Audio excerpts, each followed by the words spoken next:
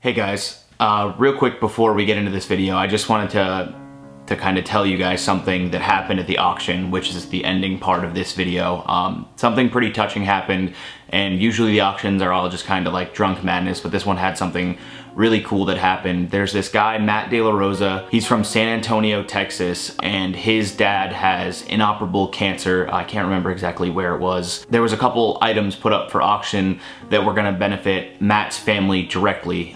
There was gonna be no like middleman, no fees taken out. It was just all PayPal directly to Matt.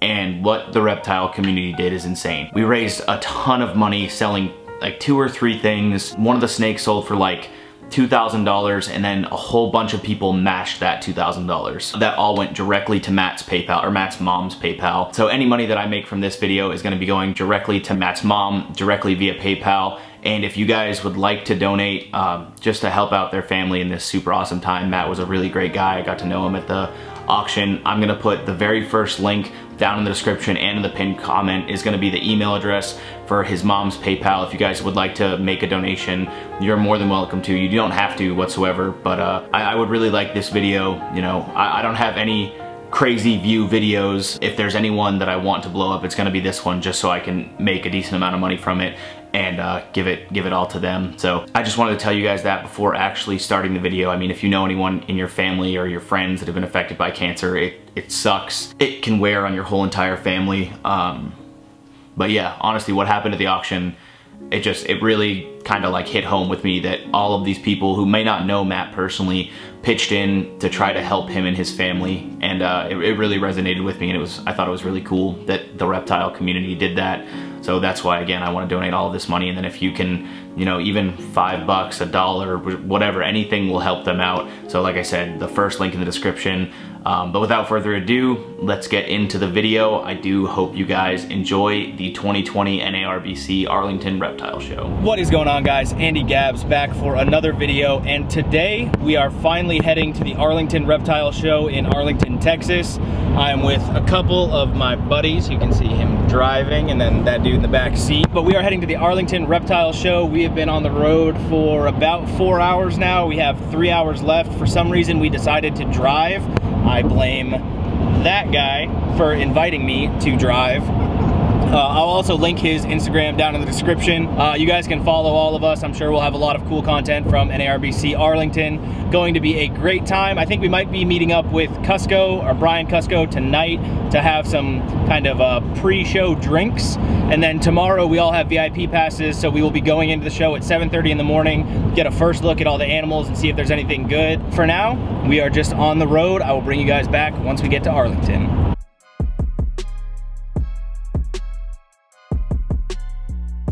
So it's pretty cool. This is our hotel right there. Our room is actually the 10th story in that building, and then literally right next door is this, like, I don't even know how you explain it, like maybe a mall, but for bars and clubs. Super cool. There's probably 10 different bars in here. Right now we're at the PBR bar, which is like professional bull riding, something like that. But yeah, let's go check out what the VIP table there looks like. So as you guys can see, it's getting a little bit crazy here. Probably just gonna have a couple more drinks and head back to the hotel. It's already like 11:30, and I have to film all day tomorrow. These other guys don't have to do anything, so I gotta get ready to film, get all my camera stuff set up. So probably just a couple more drinks, and then we'll head back to the hotel, but I'll bring you guys back in the morning. All right, y'all, well, after a very long night, we did not get quite as early of a start as we would have liked to. I think we were gonna try to get here at 7:30, and it's like 9-ish right now, but we didn't go to bed until 4. But we have made it to the expo. We are attempting to figure out how to get inside, and it looks like the door is right there, so let's go see what's going on inside. We made it to the show. We kind of just walked around and hung out during the couple hours that the VIP thing was open, just so we could, you know, walk around and actually look for animals. I really wanted a captive-born Asian water monitor or a red tiger Amazon tree boa, like I said yesterday, but unfortunately there is none at the show. There is some wild caught ones, super cheap, only $100 bucks. A couple of my buddies have picked up some animals already, and then I met up with Cusco Not sure what exactly he's doing. I know he's doing a lot of filming with Freedom Breeder. For now, I'm just gonna take you around some of the cool stuff that I've seen.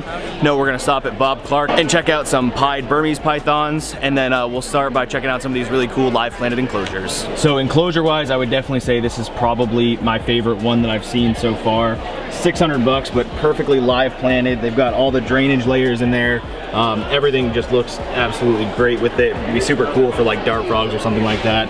And I have my Amazon tree boa enclosure that is, you know, still set up. He's actually in there now, but I need to get a bunch of live plants to put in there. So I'll more than likely be coming back here, or I think Josh's Frogs is here as well, so I gotta go over there and check them out, but I definitely need to pick up some plants while I'm here. So next up, we are going to check out Bob Clark. If you know reptiles, you know who he is. A legend in the reticulated python game, as well as the Burmese python game, and he has some pretty crazy stuff here that I definitely want to show you guys. So these snakes that I'm about to show you guys are $15,000 a piece. You guys were the first to produce them too, right? I think so. It's a collab with somebody else. Okay, so that is this guy right here. So that is a pied Burmese python. So yeah, you guys can imagine how cool this guy would look when he was, you know, an adult. And Bob Clark was, like I said, the first guy to produce these in a collab with someone else. But yeah, $15,000 a piece for these guys. These guys right here are kind of cool. I didn't even know they existed, but this is a phantom pied. So it still has the pied gene, but it's a completely white snake. And if you look closely, they actually have red eyes. So that's really, really unique. I didn't even know these guys existed, but super cool that it's all white, but still has that pied gene inside of it. Bob Clark is definitely killing the game with these snakes. So next we're gonna go check out what I think is two of the coolest animals that are here, and that is, excuse me, that is a pair of Bell's Phase lace monitors. They're $4,500 a piece. I really think Forrest should buy them because I know he was looking for them.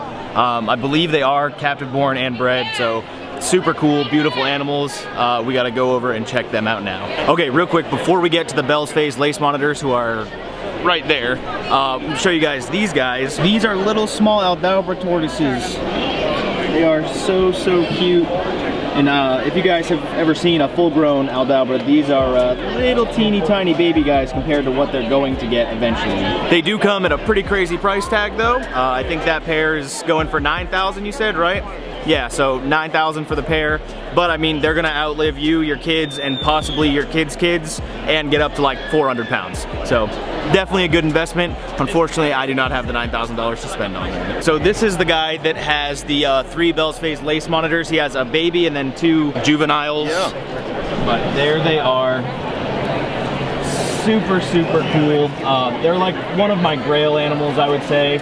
A little bit jumpy. Are these guys captive born? They are. So yeah. Captive born Bell's Phase lace monitors. You guys can see just how beautiful they are. These guys get very big, cool little guys, and they're not even that flighty for as small as they are. I figured they'd be a little bit more flighty, but definitely amazing animals. So he has the 2, I don't know, they're 7 months old, so I don't even know what you would call that. Juvenile, maybe. Definitely juvenile. And then he's got this little guy right here. Little tiny baby, super adorable, and again, that's another Bell's Phase lace monitor. So he's a 4,500, and these guys are 4,500 as well. And then he's got some normal phase lace monitors as well, so you guys can see the difference. That's a normal phase, and then that's a Bell's Phase. So they have a lot more bold black, and the pattern on those guys is super cool. They're just all around amazing animals. They get, like I said, 6-7 feet long. Super, super cool. And again, this company is Saurian Farm. I'll throw the link to their social media if they have one, or their website, something in the description. Moving on from those guys, nothing quite as crazy, but we have Triple L here. You guys know I used to hang out with the Triple L guys all the time. This isn't the same crew that works in San Diego, so I'm assuming they have like a store here in Texas. Their booth is always packed, but I'll see if they have any cool animals I can show off to you guys. Well, I was about to film Triple L, but this guy has a little quail. Look how cute that guy is. Did you get him here? No. Oh, you brought him? Got him from a breeder, yeah.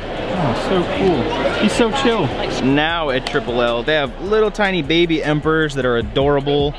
All kinds of different tarantulas. That's a Costa Rican striped knee right there. That's pretty cool. Some little toads, all kinds of stuff. And then as I can move over that way, you guys can see how many animals they have. They have a ton. So these guys are super cool. One of my favorite snakes that are inexpensive. It's an Asian green vine snake, and just their heads, I don't know. I've always loved them. Super cool, super slender bodied, but like watching them glide through trees and everything is really, really cool. And they're super inexpensive. This guy's what, 35 bucks? $34.99, look at that. I know my numbers. Now we're gonna check out some ball pythons at Wilbank's captive bred reptiles. He has a very pretty display, so I'm assuming he has some awesome stuff. Or she, he or she. So I was definitely right in my assumption. Look at all of these snakes. I think this is probably the biggest booth here. There's so many ball pythons all in a row, and he has definitely got some cool stuff. Lucy's, that one is a Candino. Super pretty. I don't think I've ever even seen one of those in person. Definitely pretty. Moving down, some banana stuff.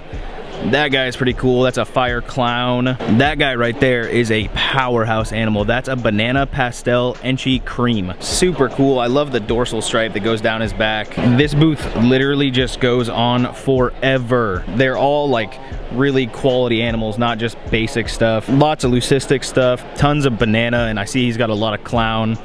That one's pretty cool. That's a banana spider het pied, so that's a pretty cool animal. Pair that to a banana pied and you could get some pretty cool stuff. Wow, that one's beautiful too. Super Orange Dream Butter Yellow Belly. The yellows on him really pop. I'm not a huge ball python guy, but I can still appreciate them for what they are. I mean, they're all absolutely gorgeous, and like I said, this is Wilbank's captive bred reptiles. Crazy stuff. I'm sure they have a website. It is pythonregius.com. That is the scientific name for a ball python. So, good website. You know, I thought I did a pretty good job building my cage, but then you come to ZooMed's booth and I think they might have me beat by just a little bit. I do really want to add one of those little steam falls though. I think that would be super cool. And I want to do something exactly like that. So one really cool thing about all of the reptile shows is there's usually non-reptile animals as well. And this booth right here is the perfect example of that. These guys have owls as well as I think some sort of falcon, but they told me I could come over and film. So we're gonna check out some owls, and they also have a yellow anaconda and some other cool stuff, so I'll show you guys all that too. But I'm really here for the owls. Since I know essentially nothing about animals, I'm gonna have the expert here. What is your name? Mario. Mario is gonna tell you guys about these owls. So my name is Mario. I'm with Nature's Edge Wildlife and Reptile Rescue. We are state and federally permitted rehabbers. We work with birds of prey, small and medium mammals, reptiles, both native and exotic. What this is here is this is one of our barred owls. This one actually came to us when it was about 3 days old. So we use him for education as well as continual rehab to see how he does in the future. We do a lot of education events, schools, corporate events, reptile expos such as this. Lets us get out not only the mission of our reptile rescue, but also our wildlife rescue as well. Bring awareness and help raise some funds for the rescue. So that was the bigger guy. He is super cool, and I just got a whole lesson in owl anatomy that would blow your guys' mind. It's kind of, I think it's gonna be hard for me to show, but I'll try in a second. But I wanna show you this guy. He's an eastern screech owl, and he is a little teeny tiny peanut. Small that guy is next to my hand. Where's my hand? He's literally like, I'd say smaller than my hand. Where he gets his name is RC Cola and a moon pie. Oh, because he's no bigger than a soda. That is so cute. That guy is absolutely adorable, and there's one more bird here that I want to show you guys real quick. This guy is an American kestrel, the smallest in the falcon family, and he's trying to fly away on me. But look at, he's an adorable little tiny falcon. Super cute, super curious. You guys can see him, he's like kind of making a little chirpy noise trying to talk to me, but ooh, don't fly away, it's okay. Huge thank you to Nature's Edge Wildlife and Reptile Rescue. Like I said, they do reptile rescue, birds of prey, things like that. I'll definitely link their Facebook, Instagram, anything they have down in the description of the video. Go check them out for sure. Absolutely awesome. And they have some animals for sale too, some reptiles that I'll show you guys real quick. So I think the favorite thing that they have don't have a ton of stuff for sale. They're more here for like the educational purpose, but it's a captive born yellow anaconda, which is pretty badass.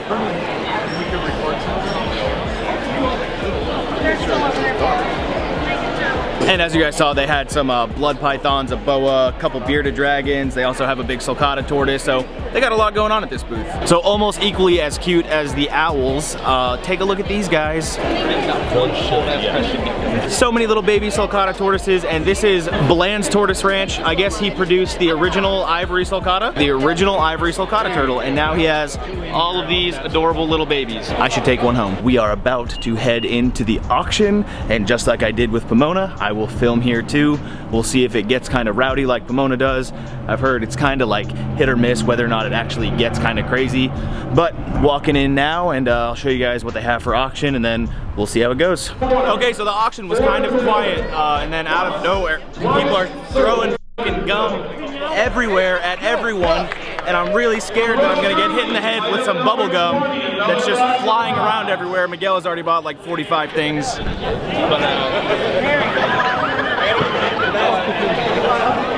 Alright, start that box selling. $50, guys. Nobody is safe right now. There's gum flying everywhere. It's very scary. I just tried to hit Cusco in the face and hit a lady in the eyeball, but I think she forgives me. Oh, we got shut down. No more gum. All right, here we go. Second highest item of the night. Female, super gravel, python maybe, $2,600. Let's see how much it goes for. Starting at 100. I think Miguel's gonna take this one home. 900 right there, 1,000 over here, 1,100, 1,200. Look over 13, 13 right there, 14 over there, 15, 1,500, 1,500, 1,500 right here, Jimmy. Look over 1,600, 1,600 guys. It's a $2,600 show price. Look over 1,600 once. 16 Brizzy, look over 1,700. Jimmy, 1,700, look over 1,800. 2,100, once, twice. Sold, Brizzy, 2,000. There you go, $2,600 snake just went for 2,000 bucks. Saved 600 bucks. Can't complain. Also, the gum is still flying. Now there's like little gummy things that are flying. Gummy chickens. Retail price on that's probably about $1. Alright, so I think this is gonna be a big one. It's a hand crocheted Baby Yoda one of one that someone made that I don't know why there's so much hype behind it, but everybody wants this Baby Yoda. 2,000! 2,000! 2,000! Hey Miguel, let some other people have some fun and we'll get there. We'll get there. You just keep your hand down. They won't even let Miguel bid 2,000 bucks. Miguel just tried to buy it. I have Mike 12, I have 13 Josh, 14 Mike, 15 Josh, 16 Miguel, 1,700. The madness of the auction. 2,000 Miguel, I need 2,100. 2,100 going once. I would love someone to just crush it. 2,100 going twice. You've got it, Miguel. Cusco with the $2,100 bid. I'm gonna give it to him. This is gonna bother him so much. I need $2,200. Oh God, $2,200 from Miguel. Hang on a second. For that Yoda. I know you thought you were just bidding on Yoda, but we broke the threshold. Now you get a fried pie too. And a dirty penis. So not only do you get the hand crocheted Yoda by Heidi Dunlap, you get a dirty penis in your pie. Dirty penis makes it worth at least $5 grand. Cusco with a $2,200 bid. I need $2,300. $2,300, Miguel. I need $2,400. $2,400, Triple B. I need $2,500. I have $2,500, Miguel. I need $2,600. $2,600 going once. $2,600 going twice.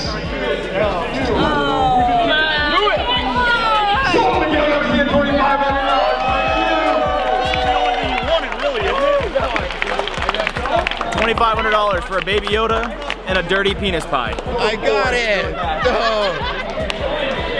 I'm sure. There's my thumbnail. I've never been pegged so much in my life. You've never been pegged so much in your life, huh? Well, not like that. You fucking lying. I can hang over all these motherfuckers. Okay, I don't care how You're the target, I'm collateral damage. Bro, I've been getting smacked like really savage. Oh, that was right in the forehead. I don't even know you. I'm getting Damn me.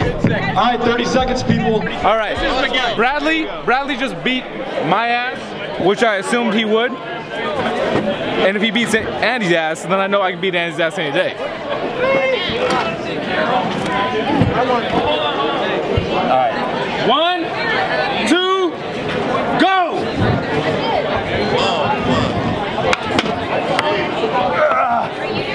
So yeah, I won round one with Andy, guaranteed off of that. Definitely did not win. Round 2 tonight. Hope you enjoyed that video. Sorry, didn't film an outro. I didn't film the second day either. I'm sorry, I I wasn't really feeling the best. I've kind of been feeling crappy for a little while now. But I really hope you guys enjoyed. I should have done a better job filming more animals. I'm sorry I didn't. Comment down below and tell me that I don't suck and that you enjoyed the video. Again, all of the money raised from this video, or the money that I make on this video, is going directly to Matt De La Rosa's mom. The very first link in the description will be her PayPal email address. You just have to like type that into PayPal, and like I said, even $1 will help more than you guys know. And then any money I make, I'm just gonna PayPal it directly to them. Matt will be able to verify that, I guess.